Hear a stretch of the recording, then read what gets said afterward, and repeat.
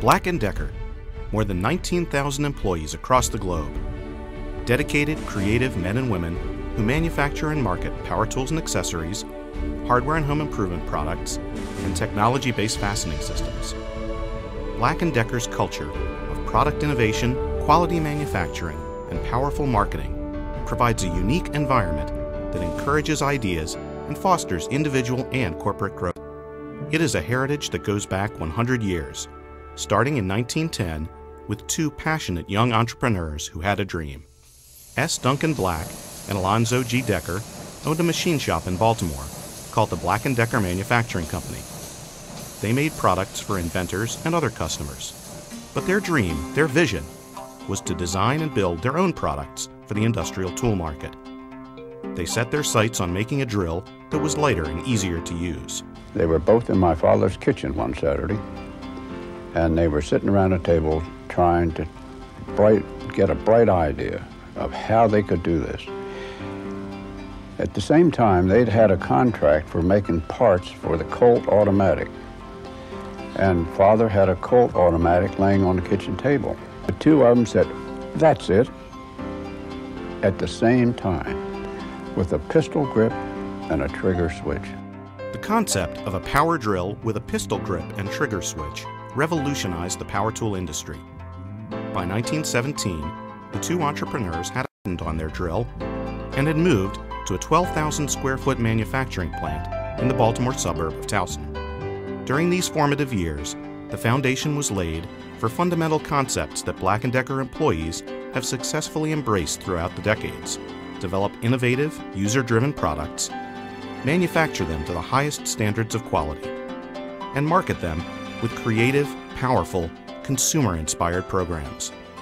Early Black & Decker products included the BB Special Drill, the first power tool suitable for consumer use. There were masterful marketing programs during the 1920s, including this schoolroom on wheels, a converted bus equipped to demonstrate tools. Expansion into Canada, England, Russia, Australia, and Japan brought these innovations to consumers around the globe.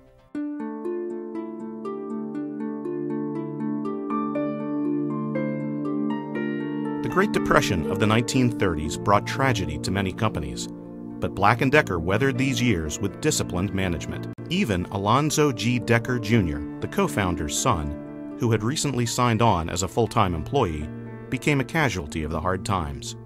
In December of 1931, my father called me in and said, "Son, we're going to have to lay off an awful lot of people because business is really going to hell in a handbasket." And he said, "And I'm not going to lay off anybody else as long as you're here, so you're going to have to be number one." Despite a depressed world economy, Black & Decker continued to develop new products and market them aggressively.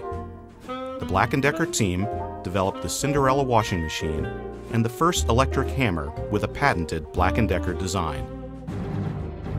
Yesterday, December 7th, 1941,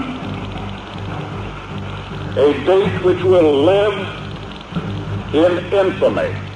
As America entered World War II, the company answered its patriotic call by redirecting its manufacturing capabilities to support the war effort. Designated as a defense plant in the early 1940s, the Towson, Maryland factory and its workforce were recognized for outstanding contributions to the war effort. In fact, the plant won the prestigious Army-Navy E Award for excellence in production a total of 4 times. During these years, a unique phenomenon was taking place in defense industries. Production line workers, using portable electric drills to efficiently build planes and tanks, were taking the drills home for their own do-it-yourself needs. Black & Decker saw the trend in their actions and, in 1946, unveiled an innovative line of lightweight, inexpensive tools for home use. By 1950, a mere 4 years later, Black & Decker workers had manufactured 1 million quarter-inch home utility drills, marking a milestone in the company's manufacturing history. With the do-it-yourself market growing at a rapid pace, the 1950s saw the introduction of finishing sanders and jigsaws, as well as the first portable electric hedge trimmer. This outdoor innovation opened the lawn and garden market for Black & Decker for years to come. Throughout these same years, Black & Decker developed a stronger global presence. By the end of the 1960s, the company established operations in Canada, the United Kingdom, Australia, Brazil, South Africa, and Belgium. An important factor in Black & Decker's growth and success over the years was its continuity of leadership, which had remained in either the Black families since 1910. In 1960, Alonzo G. Decker Jr., who had returned to the company after his Depression-era layoff, was named president. He became chief executive officer in 1964. Under his leadership, Black & Decker turned its focus to what would be its next major breakthrough in power tools, cordless technology.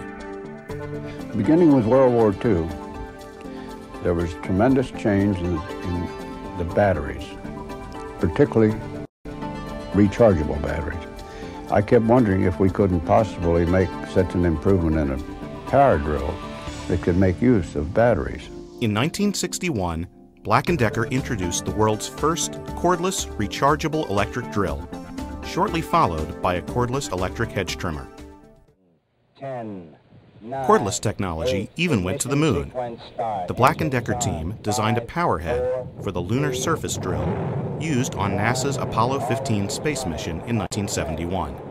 Hey, that beauty is going right in! Outstanding. Black & Decker innovators, responding to consumer needs, continued to successfully develop creative, market-driven products.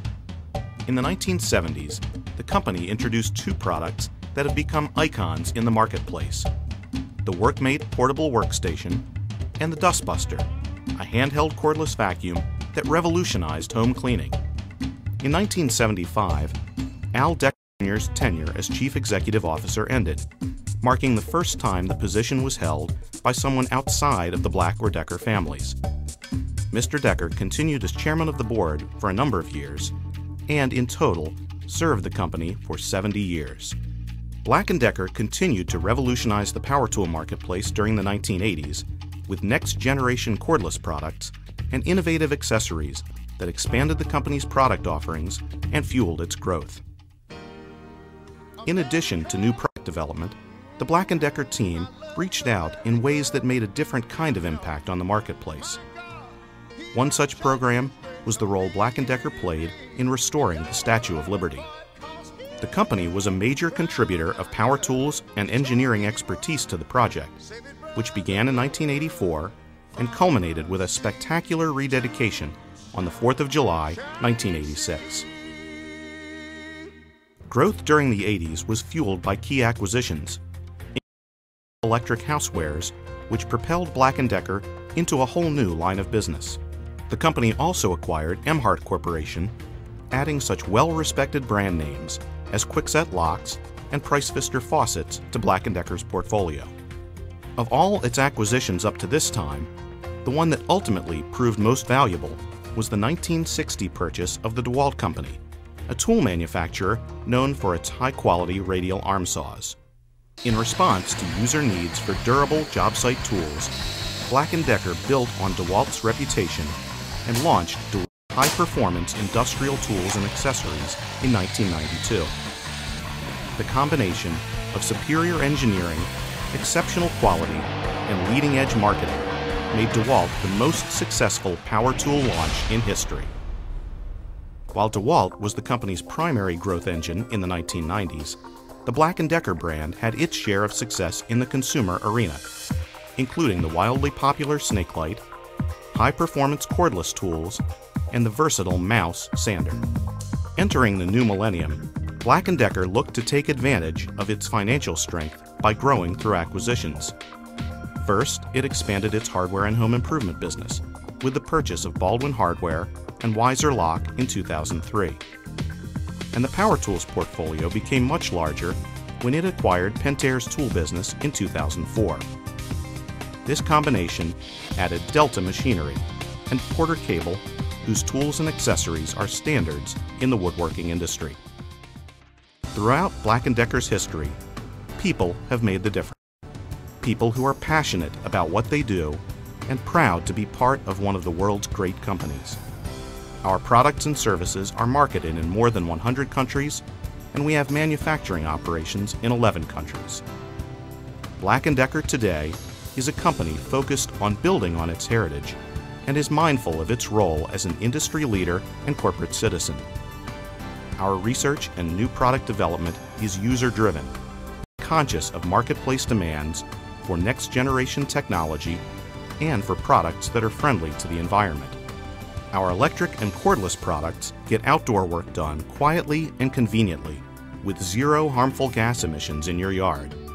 Kwikset's innovative SmartKey technology allows homeowners to rekey locks quickly and easily, offering security and instant one-key convenience. As a responsible corporate citizen, Black & Decker and its employees across the globe donate their time and resources to a wide variety of charitable organizations. In the U.S., this includes Habitat for Humanity, building affordable housing for low-income families, and organizations like Living Classrooms that provide technical and engineering education. It has been quite a journey, from that first pistol grip drill to the breakthrough cordless technologies and product innovations that define Black & Decker today. It thrived because of the vision and determination of our founders and outstanding Black & Decker throughout the decades. In 2010, we mark the company's 100th anniversary. We celebrate the spirit of innovation that revolutionized the power tool industry so many years ago. We eagerly anticipate the next 100 years. We will continue to build on our proud heritage, to maintain our tradition of industry leadership, to bring creativity to new product development, and to provide end users with durable, innovative, high-quality products that get the job done.